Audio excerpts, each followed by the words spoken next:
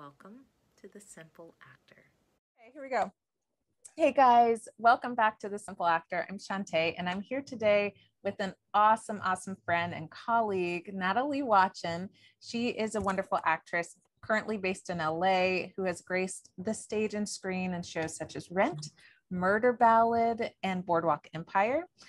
She does many things, some of which are just, I love this group that she's created called the Noels, because we're in holiday season.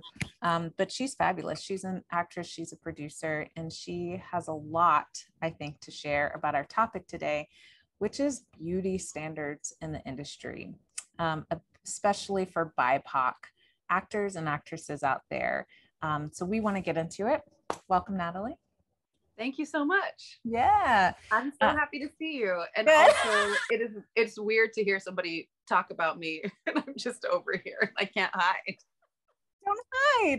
Don't hide. I wanted to say the whole thing. Like, I was reading your entire bio. The fact that you constantly get mistaken for Sandra from the Cosby Show made me laugh.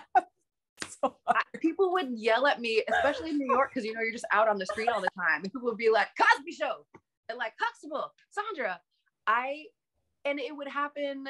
Also, people who knew her would come up to me and say, like, you remind me of a dear friend of mine. She's an actress. You probably have never heard of her. I'm like, Sabrina LaBeouf. And they're like, yeah, she's my best friend. I had a makeup artist for headshots who was like, I stay at her house all the time. I collect her residuals while she's out of town. I feel like I've already done your makeup for my whole life. And I met the guy who played Elvin at the Telsey office at a commercial audition. And was he like, you look like her? He looked at me like I walked out of a time machine and said, what's your last name? And I was like, I feel like I know you. He's like, oh, I feel like I know you. I'll tell you why as soon as we do this. We went in, auditioned for like husband and wife in some credit card commercial that neither one of us booked. But how could we possibly book it if it's Sandra and Elvin? I can't stop laughing. Yeah. And it's true. As soon as I read that, I was like, oh yeah, of course. All the time. I'd love to do something with her. I like her a lot. I've seen her off Broadway. Really? Well, yeah. If they ever do, I mean, I don't think they'll be doing a Cosby reboot anytime soon, but no, I just think they are. What? Well, I think they're doing a different world reboot. Well, and it may not happen, a different world reboot, but like a prequel with Clip and Claire. Oh, really? That's just rumor, though. I don't know if it's really happening. Okay, well, you get in that room because I don't know who I would be in there. The ghost of their future daughter comes to visit their future daughter. Right. Oh man. Maybe the Christmas episode we could do a whole series. Oh my gosh. But no, Natalie's awesome, you guys. And Natalie and I met in Murder Ballad. We were both covering the leads in Murder Ballad back in New York, back in the day. And we just spent a lot of hours laughing and singing and I think watching videos. Playing Boggle. We had a good time. In that show. But she's good peeps. So Nat, I want to jump in because I want to keep laughing, but I feel like going to beauty standards is like so serious. But can we talk beauty standards? Yeah, and maybe we can laugh about it. Maybe it'll hopefully. But I think we have some stories to share. So can you talk a little bit about you starting out in the industry, kind of what the standards were then and how they've changed? Like, what's been your beauty journey in the business? When I first started auditioning for stuff, I was pretty young, and I think I was 19. I had like just gotten enough money to get a car, get my headshots, and start auditioning for things. And I thought I was going to be going out for like all the 18 to play younger stuff that my friends had been doing, because I grew up in LA, had a lot of actor friends, but I was so tall that was out of the question. So then I had no idea how much the way I looked would really affect things career-wise. It just didn't cross my mind, because I thought, I'm a funny person, I'm an actor, I'm a teenager, I'm gonna just be on Nickelodeon. And I didn't look enough like a kid. So there was that. And then I went on my first audition with a brand new agent, and it was like a modeling thing. And I walked into this room, my little 5'7.5" self was the shortest person there. everyone was like the same weight as me, but like 5 inches taller. And I got out of that. And the whole audition was just like stand there and turn around in a circle while we just pan up and down your body. And I went straight to my best friend's house and just cried. And I was like, is this what it is? Like, I can't have it be all about the way I look. Wound up booking it. And then when I got to set, I walk into the trailer and the wardrobe lady says, what are you, an 8? Like looks me up and down and says, what are you, an 8? Like an 8 is like the worst thing you could be. And I was like a 4 at the time. And I show up happy to have my first job for my first audition. And some lady is just like, you look unacceptable. And also unacceptable is below average. So I knew that was a crazy thing, but it was my very first thing. And I was like, I will not internalize this. I will not latch onto this. I will not try to get skinnier than I am. I'm already skinny, and I shouldn't have to need to be skinny to work. But it was still a really tough thing to hear on your first gig.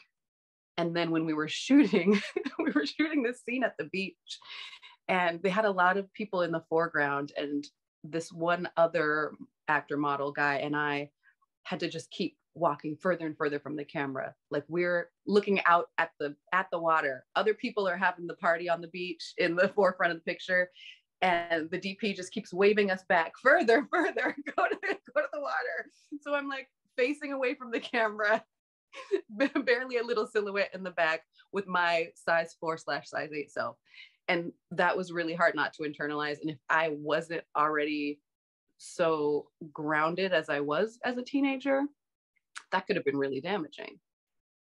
And it could have really affected the way that I walked into rooms in the future and what I ate and how I exercised and all that.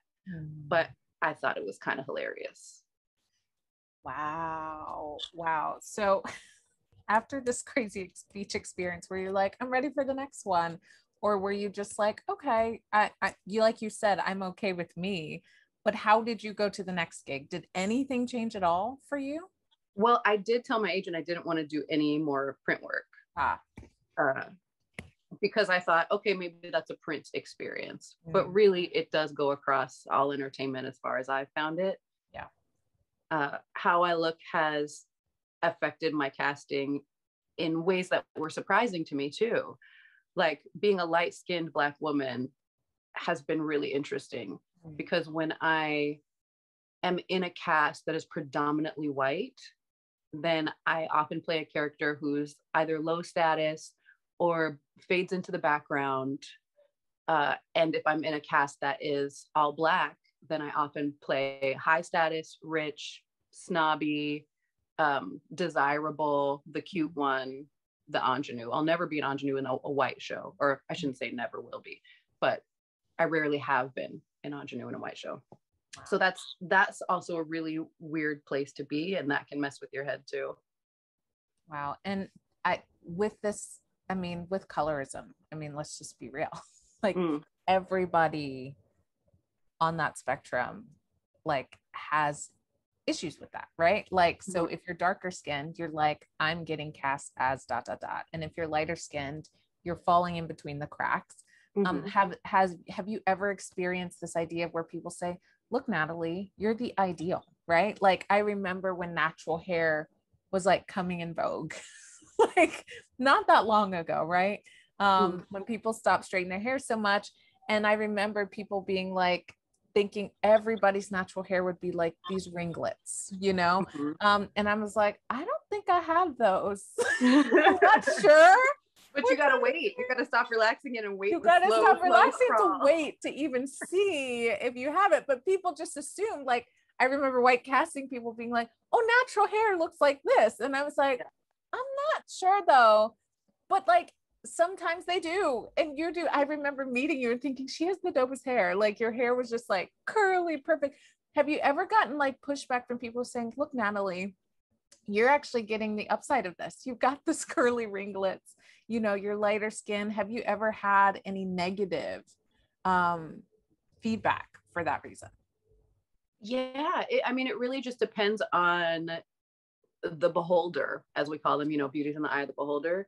And you're really hit over the head with your proximity to whiteness and what that means from different points of view.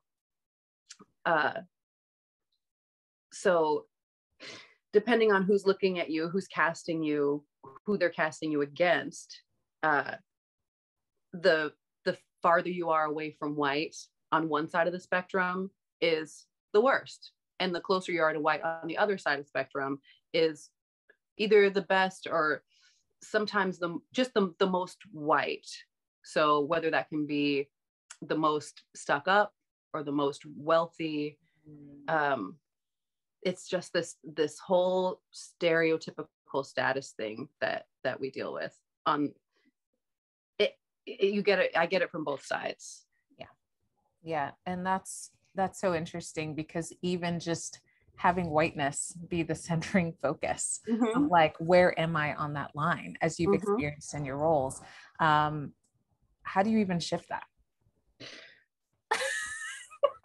you know? I honestly stopped auditioning for several years because I was so frustrated by it. And the scripts I was seeing, I couldn't stop seeing that. And I didn't want to be a part of telling some of those stories, especially from the white perspective. So I just stopped. It got to me too much. I told all my reps that I wanted to take 2 weeks off after one pilot season. I had just seen so many scripts where I was like, I can't put my body, my face, my voice into this story, into this character, this depiction of a woman, this depiction of a Black woman. I can't do it. And then those 2 weeks became 4 weeks, became, I think, 4 years, maybe. And then that's when I started making more of my own stuff also. And the stuff that I produce has been, it's been diverse, but primarily it's been creating work for Black women. That's fabulous. And did you start creating your work with that in mind? Like, I want to create work for me or just Black women, or is that just automatically just the work that started coming out of you? There were many factors in it. One is I wanted to sort of celebrate Black women who inspired me. So a lot of the stuff that I do pays homage to different Black women in entertainment and in music.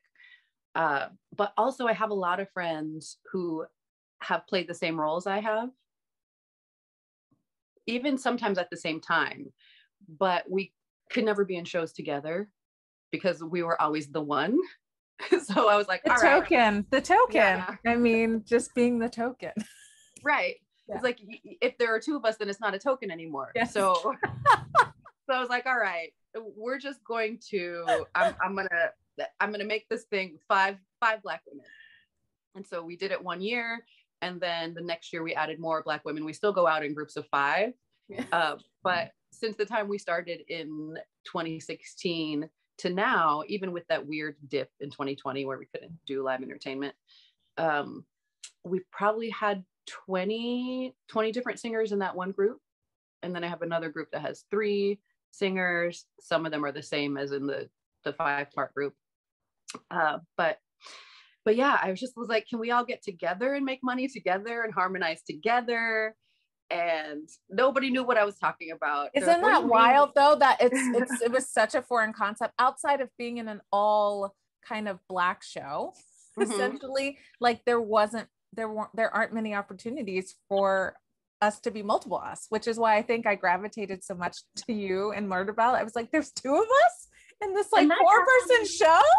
And I loved it. That casting was so great because it didn't matter. We were both understudying Casey and we were both understudying Rebecca. Yeah. And Casey didn't look like the person who originated the role, Karen. No.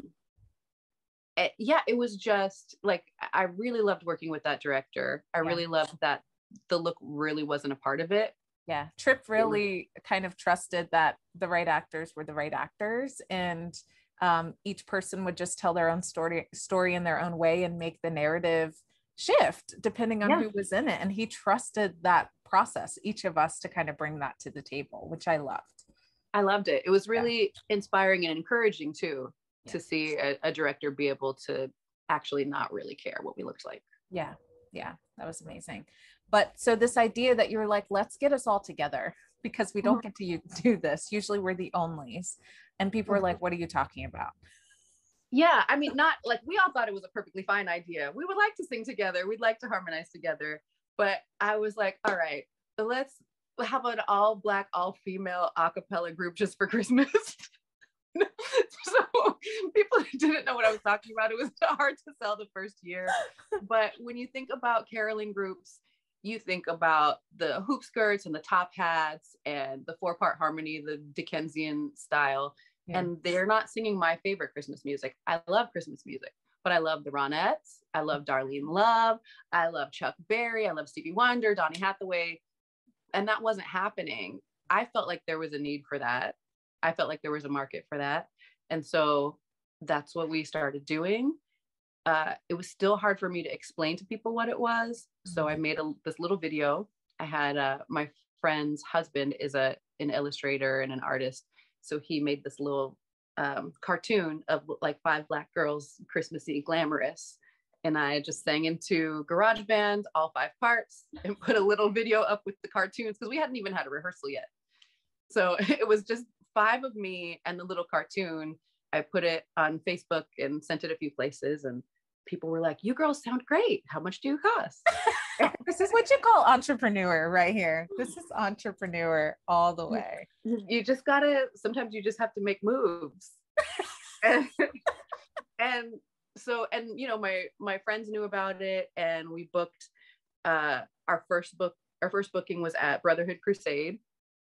They have an annual awards dinner where they honor like a pillar of the Black community.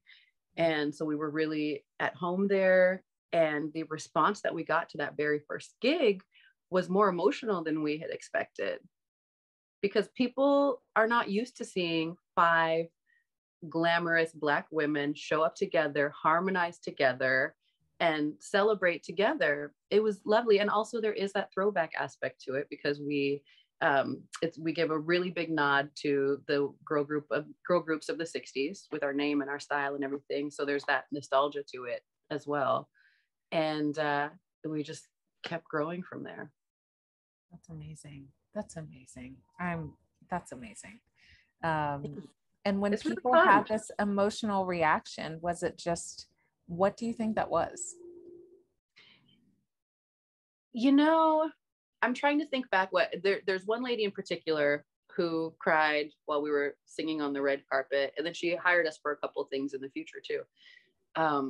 And I'm trying to remember exactly what she said, but people just miss positive depictions of Black women, friendly Black women loving each other, cooperating with each other, harmonizing with each other.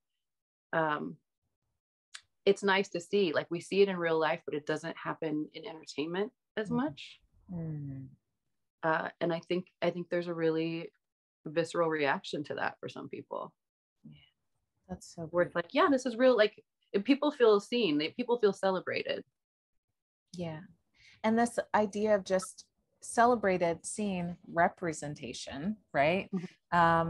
This idea of when you're putting together your group and looking at, we're just finding glamorous Black women, how much does, you know, shape and body come into play? Because a lot of times when I'm talking to like my family back in Virginia, you know, they're like curvy Black women, beautiful, right?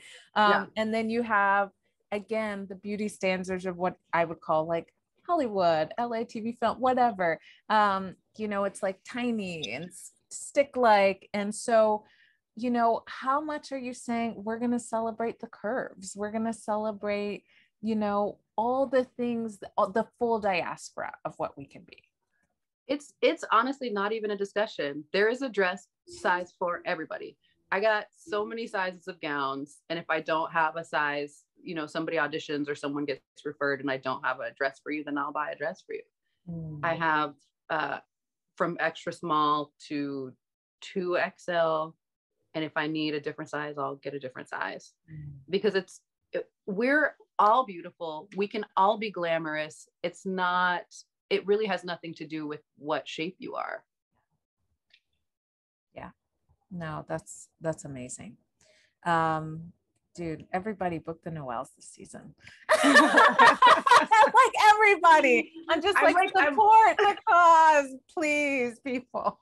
Yes, and we have a few shows happening. I don't know when you're actually going to put this up, so I don't know about our few shows. But if you follow us on Instagram, we will be posting about the public shows that we do.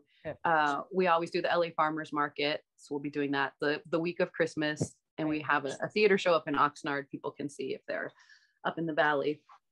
That's free to the public also. So we talked a little bit about like body stuff, and I just want to throw in, you know, for me, I mean, I was like that size 2 green smoothie yogi when I was, you know, living in Brooklyn and doing all the things. And then that shifted. And I remember going into studios over time. And again, used to being the token, used to being, you know, the Black girl that was quote unquote people had deemed pretty enough to audition for lead roles. And even that spectrum is just like, what does that even mean? Like Gabby Union talks about that, even though she was dark skinned, people said, well, you're pretty enough to have a shot. And what does that mean? You know, we're talking about beauty in relation to whiteness and how to kind of shift that. But I remember having this moment where I had gone and done a workshop, the Sundance Festival. And there they had showed us this video of Good Hair. It was Chris Rock's Good Hair movie. And I was like all about the weave. I was all about the everything. And I was like, I don't want to do it anymore. I'm going to go back and I'm just going to be me. I'm ready for it. And I remember the first time I walked into ABC for like a pilot audition and did not look like my headshot. Again, another part of the industry, as we were discussing, like if you're going to make some drastic change, you're like, gotta think about that. But I just remember thinking, I feel amazing. I look amazing. And I remember walking into the casting office and people were just like, what happened? What happened? And I was like, what are you talking about? I mean, yeah, it was like a what happened moment. And I was like, what are you talking about? I'm still me. I'm just a little different, not that much. My hair was short anyways.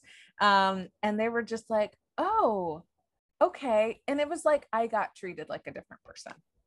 Like it was like night and day. And it was not the only time. I was auditioning for Pippin at the time and some other things. And I remember I had the short pixie cut headshot and I just had short natural hair. It wasn't super different. Could have gotten a new headshot, but there definitely was a lot of like, wow, okay, like you're a different person now. And I was like, wow, really?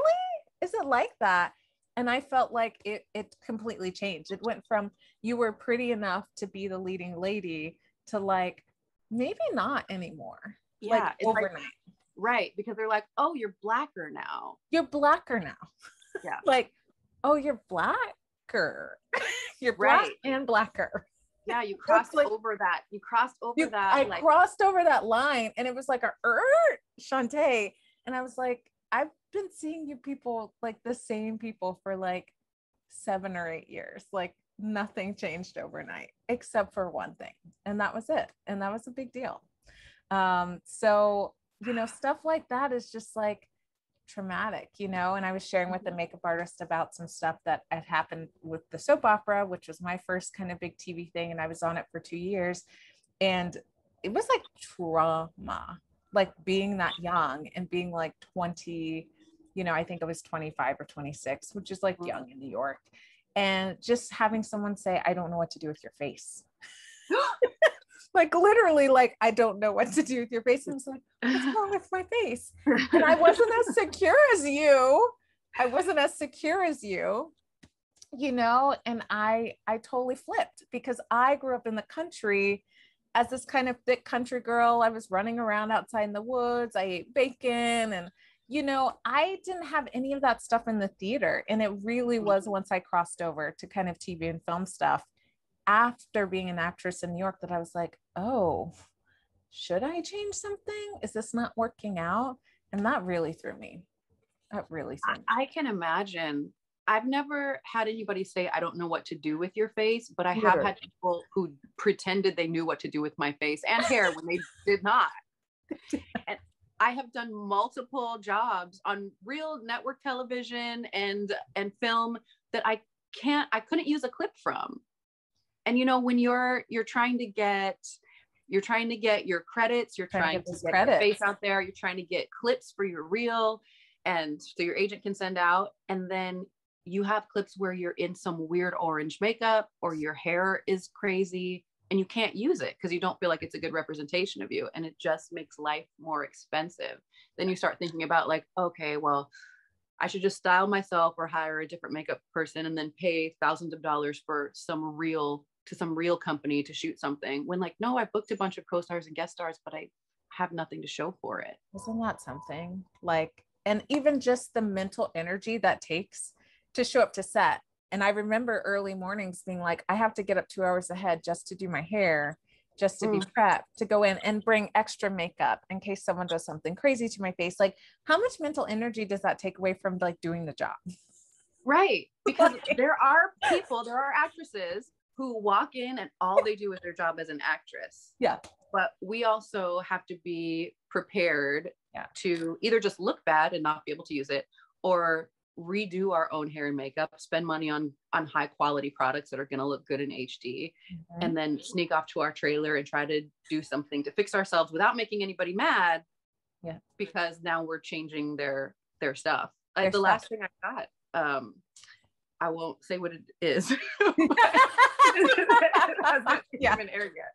Yeah. But the last thing I shot, I ran into a similar situation where someone just didn't want to admit they had no idea how to handle my hair.